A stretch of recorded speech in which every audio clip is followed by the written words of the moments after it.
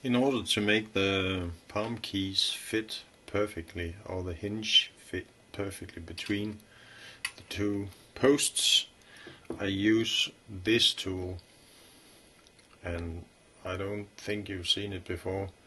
In this shape, it's a post planar diamond abrasive tool. So what I do is I use this little tool. What this tool does is it's gonna face the side of the post so it becomes perfectly plain. A set of diamond cutting tube and post planners. These are very simple tools, but they are very effective when it comes to planning post faces like this one here. And it's really just a matter of finding the right size. I made a set with a 2.0, 2.2, 2.5, 2.8 and 3 millimeter holes, so I'm kind of covered in terms of every single rod diameter.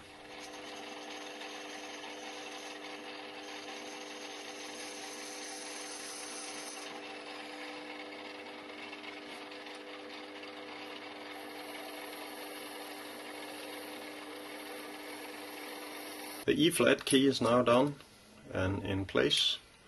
I'm just testing it with the spring on just to see, and as you can see there's absolutely no play in here, but there's way too much friction, so I have to take a little bit off the hinge tube just to get it right.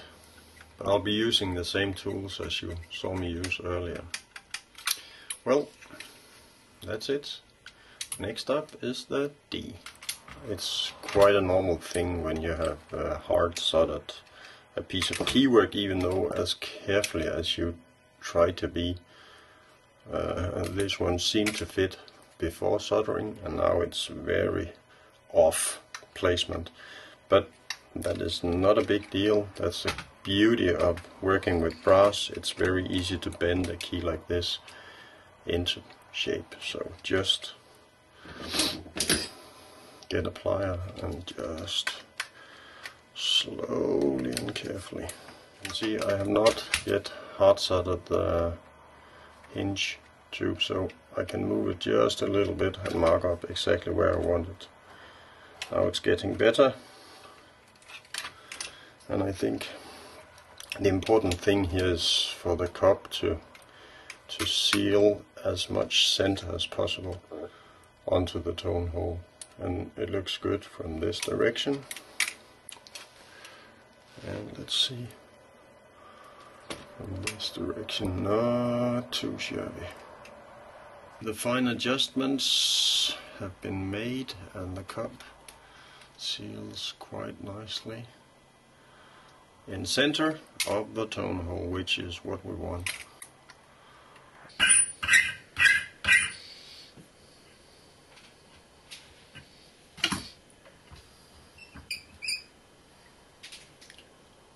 All the palm keys are done now.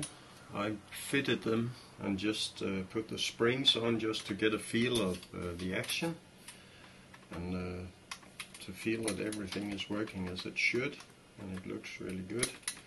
The F spring is maybe a little too tight, and the E flat is a little too loose, but that is fixable. The D is quite perfect, I think. But everything is on. It is sealing nicely and airtight, and the cups are placed quite well in terms of the position of the tone hole, so I'm quite pleased with that. What remains now is for me to make the bridge between the front F key that goes on the top stack, and there's a little bridge that connects the high F with the front F key touch.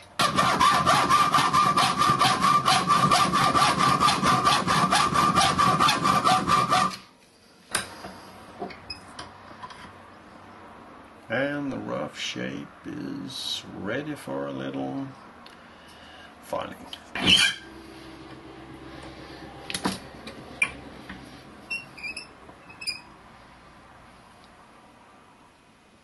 Okay, the arm is roughly done now. The outline is just the way I want it, and I've fitted the slot in here, the hole where the adjuster roll is going to be fitted.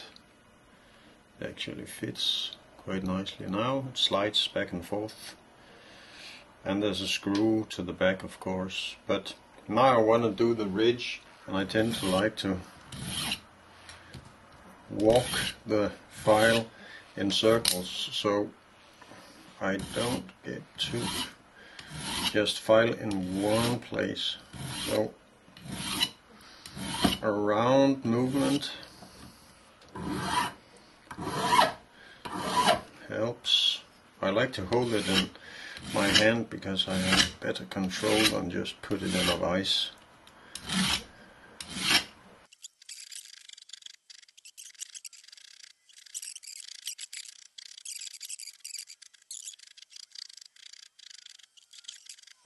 Okay, I think you get the point here. See how the ridge is nice and sharp, and it ends in a nice little V. The arm is all done. I mounted the adjustment bar, and it slides fairly okay back and forth, as you can see. Now it's just soldering everything together, and I have the bridge all nice and done.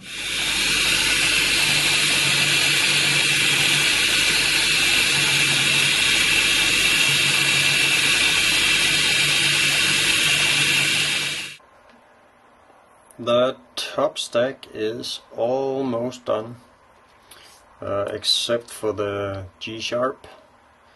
The cup and the mechanism, I haven't made that yet, but all of the top stack, including the high E, as you can see here, it's done.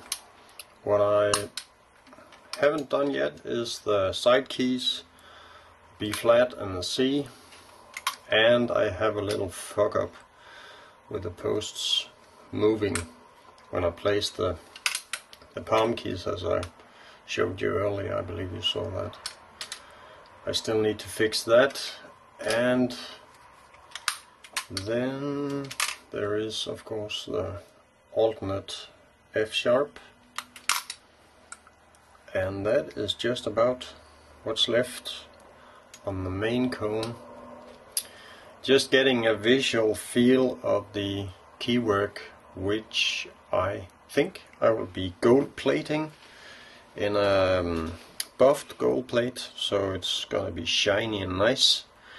And the body, I'll keep that in a sandblasted silver plating, so you'll get the satin and the shiny gold plate as a nice contrast, and I think that will work out really well. Just sitting here dreaming. Well, the dream is slowly taking shape, folks.